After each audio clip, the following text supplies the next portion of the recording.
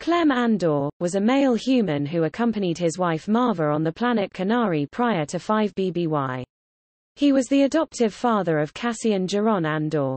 In a meeting between Luthen Rael and Cassian Andor on Ferrix, it was mentioned that Cassian's father had been hanged in the square at Rix Road.